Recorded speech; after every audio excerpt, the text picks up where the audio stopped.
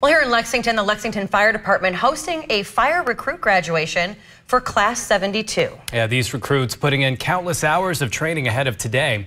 ABC 36's Sydney St. Clair has more. With up to 1,000 hours, this next class of recruits are so excited for their graduation and excited to join the ranks of firefighters serving the city. Welcome to the graduation ceremony for Recruit Class 72. 37 recruits walked across the stage at the fire department's graduation, beginning their next step as probationary firefighters. And so the fact that I could just put on these boots, put on these pants, and wear that fire recruit red shirt, I was more than elated. The graduates were called by name to be pinned, some by their fathers and brothers. Dozens of people came to celebrate this huge achievement.